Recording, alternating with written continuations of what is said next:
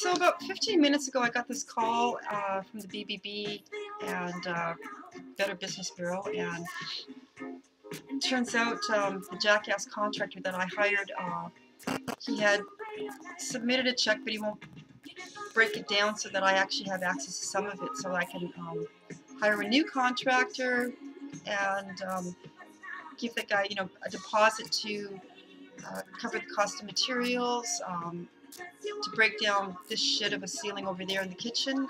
It's full of cracks and bumps and humps and Lord knows what else. It's not only in the kitchen, it's down the hall, the bedroom, the bathroom. Nothing but cracks.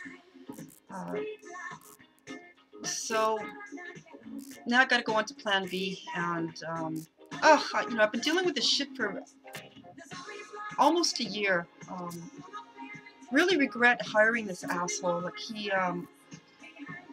there was all the signs there at first. Refused to give me a contract. I actually had to make up a contract, and then I had to chase him down to sign the contract. He wouldn't show me receipts. He just basically just full of bullshit all the way through. And so I end up at the end I end up filing a case against him, and all the way through that even he lied. He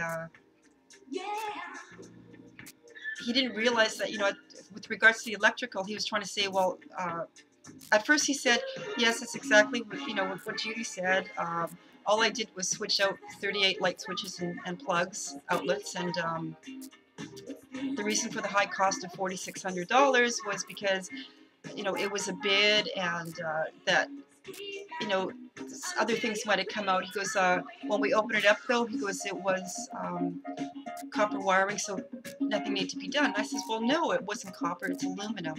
And all the way through, he kept saying, well, no, what we actually did was we pigtailed copper to aluminum. So I ended up pulling a switch and taking a couple of clear photographs of that, and I sent that to the arbitrator, and ended up getting more than I asked for, which is good. Now I can actually get that work done, and but I guess it's just a matter of trying to come up with some bucks, and so I can get this work started, get the work finished, get this jackass out of my life. I really feel like swearing right now. I'm just really holding back. I'm not a vengeful person, but yeah, I am.